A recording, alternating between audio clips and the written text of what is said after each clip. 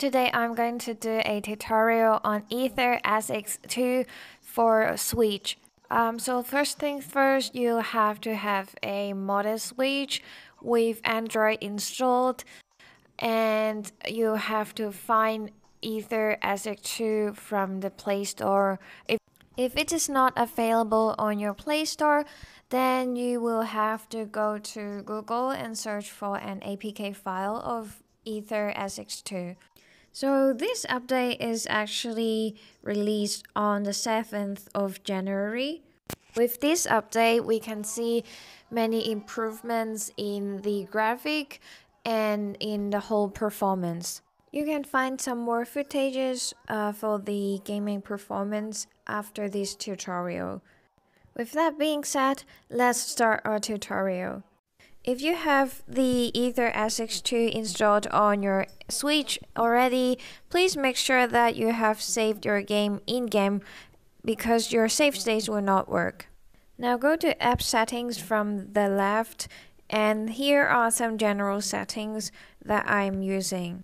I noticed that the settings that I've been using in the previous version is no longer suit my games in this update, so I have made some changes, and you can take a look according to what I'm showing you on the screen.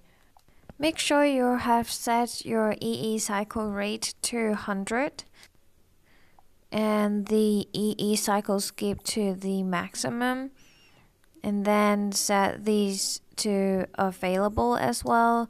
I have made the normal speed to 115%, and I think that gives me a better performance. At least it feels like it is smoother than using 100%. Here are some settings for the graphics. I didn't change much. However, I want to mention that I'm using Vulkan as my core. In this update, we can see some improvements with using this Vulkan rather than using OpenGL, so I chose to use Vulkan. And I am using binary upscaling as well. Didn't change much for the others. And let's move on to the audio tab.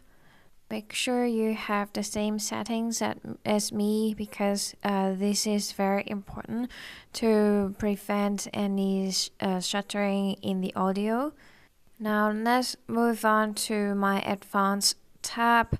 Here are my settings. You can take it as your reference. I think this is the optimized setting for the Switch already, so make sure you follow that. Since this update, we have one more new tab. We have a controller settings option. So first of all, we can disable the on-screen display of buttons, and we can make sure we are using the port 1 for this button if you want to choose it.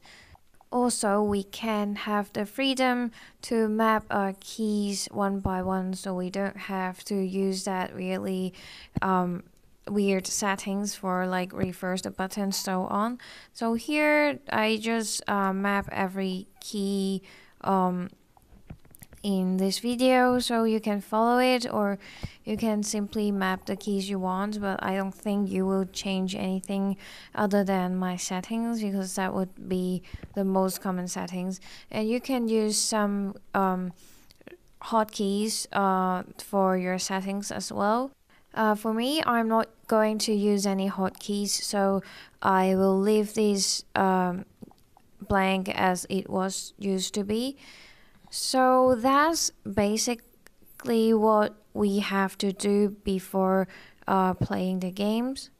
Also, in order to play the games, you have to import your own BIOS, and you have to have your own BIOS, so I can't provide that for you. I'm sorry for that.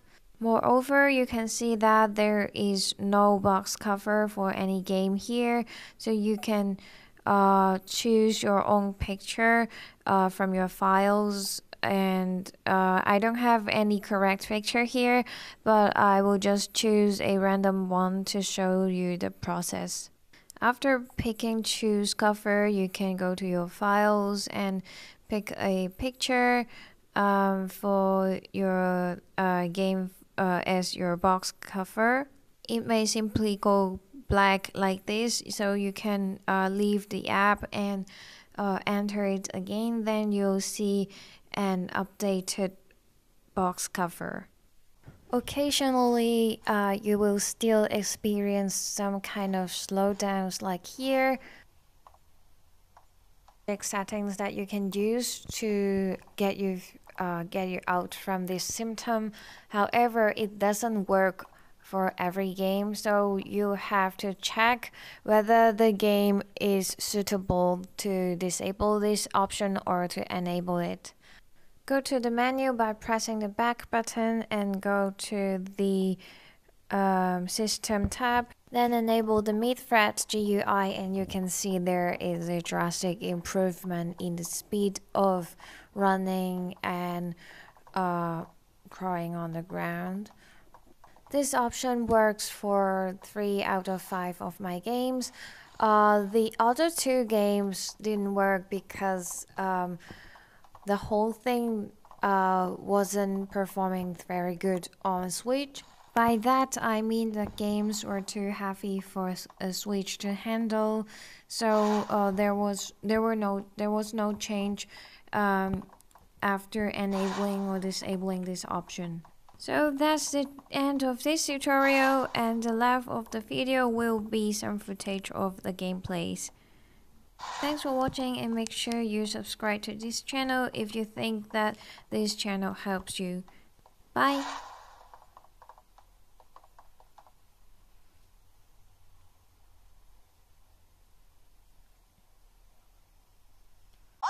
Although Dragon Ball is still not running good on Switch, we can see that there is a big improvement from the last update. The graphics are rendered correctly. We do not have that whole white background or the flickering anymore. Still, the speed is slow, so I don't think it is that playable, but at least I was able to kind of fight the enemy. And if you compare to my last video about some gameplays with this emulator, you can see that it has improved a lot since the last time. So I am still looking forward to the future development of this emulator, as well as some improvement in the Android port for Switch. So I think if these two are working well, we will be able to play a lot better for our PS2 emulation on Switch.